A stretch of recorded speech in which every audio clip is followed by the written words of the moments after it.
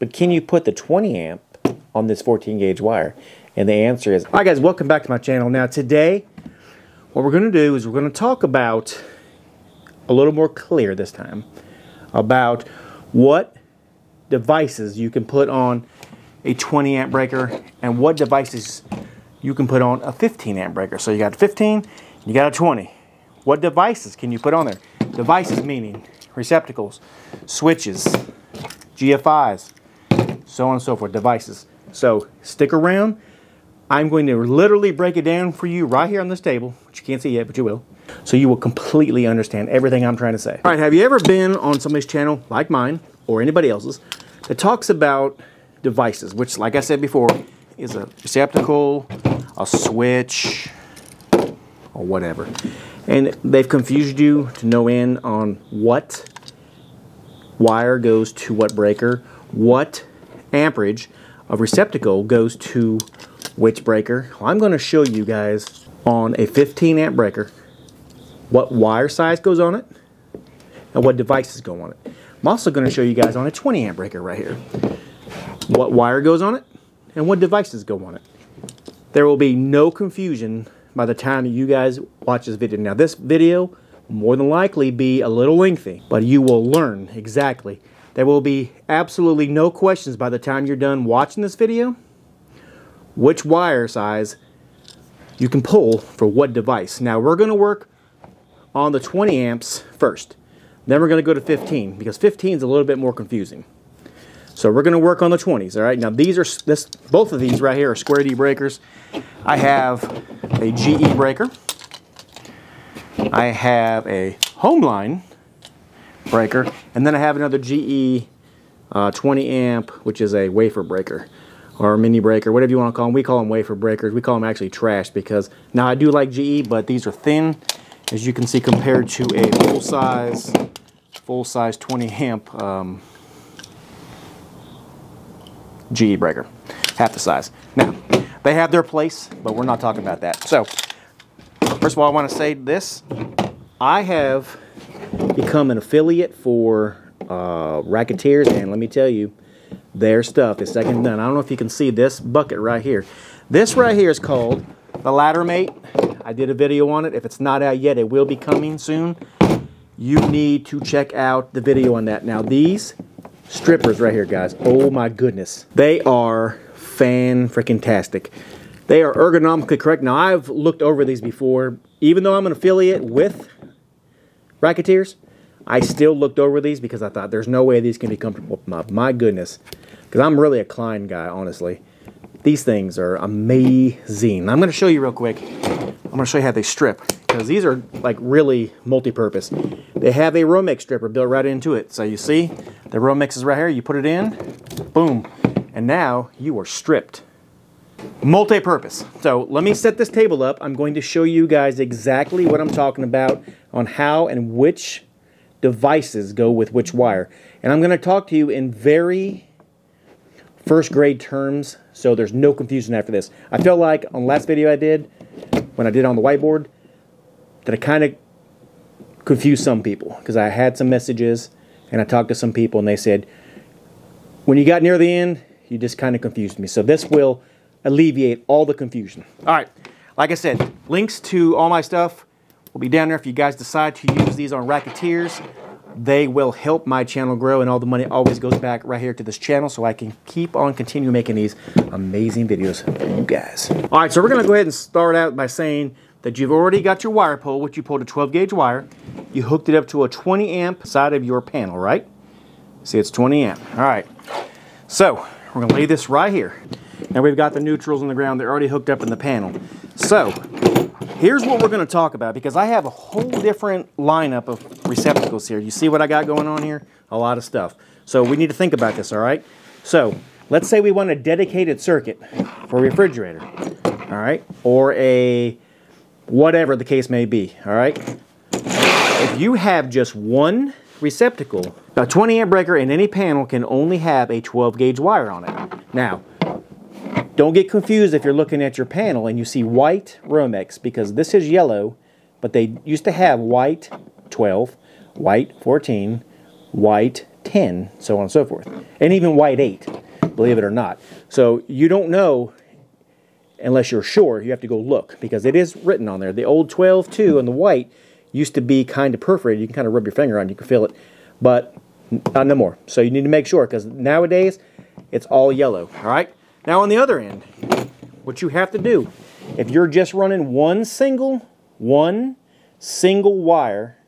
one single outlet off this 20 amp receptacle, okay, you have to go with a 20 amp duplex receptacle. Or if you're wiring and it calls for a GFI, you have to go with a 20 amp GFI.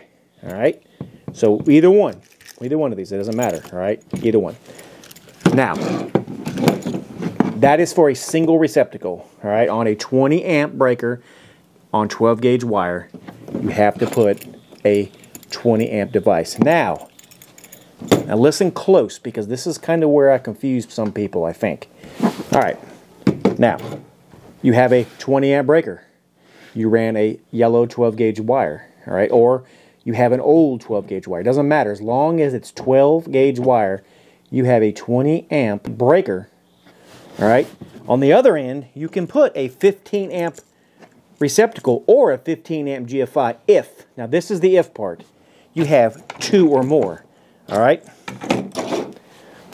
So you can put this 12 gauge wire and you can go from here to here to here, right? Daisy chaining them, or however you want to do it, on a 12 gauge wire. Now, you cannot, now listen, this is the key. All right, you cannot run on this 20 amp breaker. You cannot run on this 12 gauge wire. So 20 amp, 12 gauge wire. You cannot put a 15 amp receptacle or GFI or even a switch on there. You're not supposed to. All right, because they all are labeled. Not a lot of people talk about switches, but it's the same thing. It's still a device. This happens to be a 20 amp switch. If it was the only thing on here, this is what you would have to put on here. It's rated for 20 amps. All right. This is rated for 15. We're not talking about switches right yet. So, like I said, you can't put legally this on this. So this is 15 amp. This is a 12 gauge wire, unless you put two or more. So now, if I put these two on here, now I can run this 20 amp breaker on that 12 gauge wire for these two devices. Okay? Crazy, I understand. It may sound really weird, but I'm not going to dive too deep into that. I just want you to know that is the code. All right? Plain and simple. Same thing goes. Here is a 15 amp switch. If you're running a 20 amp breaker on 12 gauge wire and you're hooking up one light, all right, you cannot put this 15 amp here switch on this 12 gauge wire. You'll have to go to a 20 amp. All right, I hope that didn't confuse you. I hope that made you understand. It doesn't matter if you're using a GE, if you're using a home line. Yes, these are old breakers I have, so don't be like, oh my gosh, you're installing them at people's homes. No, these are old breakers that I have. This is a squared EQO, 20 amp. Doesn't matter if I'm running this thin breaker, right? Doesn't matter. I still have to put the right size wire on the right size breaker. So it doesn't matter which ones I'm using. All right, now I hope that clarified a little bit. I know, like I said, a lot of people have reached out to me and they said, you know, your other video was good, but you really confused me at the end. So this is the 20 amp breaker on the 12 gauge wire, what you can and cannot use on it, all right? Keep that in mind. Now, what I'm going to do is I'm going to show you on 14 gauge wire what you can run, okay? Because that is important too. All right, what can you run on a 14 gauge wire? Can you run any of this stuff? Can you run this 20 amp receptacle in here? Well, we're going to find out here in just a second. All right, so now that we've got the 20 amp out of the way, we know what we can You cannot run on this 20 amp breaker with 12 gauge wire. I'm going to put this to the side, okay?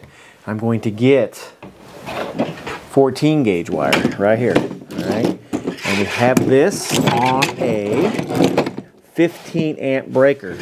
So, obviously, this is just a mock situation, so there's no neutral on this side. It's hooked to the panel elsewhere. Now, we're going to talk about this. So, let's say you have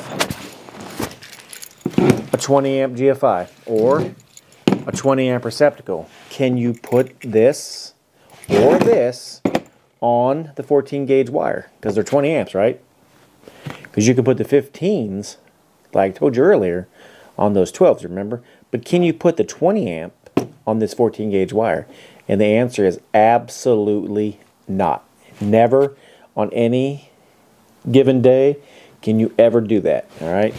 You have to stay with the 15 amp. Now, if you do not know the 15 amp versus the 20 amp, what's the difference? In this hand right here that I'm shaking, this is your 20 amp receptacle. Do you see the little line right here at the end of this red wire? The one that goes horizontal?